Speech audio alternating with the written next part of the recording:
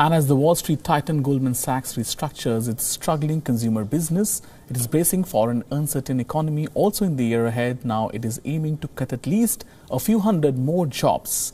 The bank is drafting now plans that could eliminate at least 400 positions from its loss-making retail banking operations. Goldman Sachs Group also plans to stop originating unsecured consumer loans, in another sign that the bank is stepping back from its consumer business.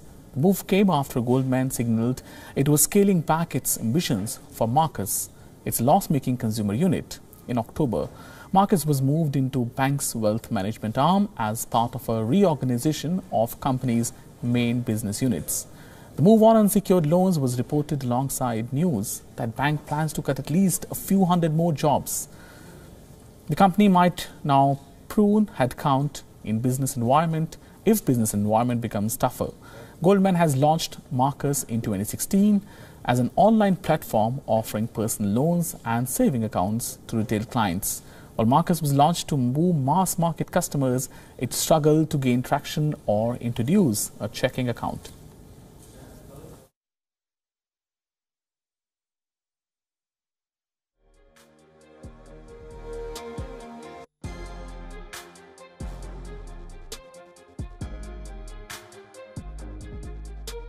WION now available in your country. Download the app and get all the news on the move.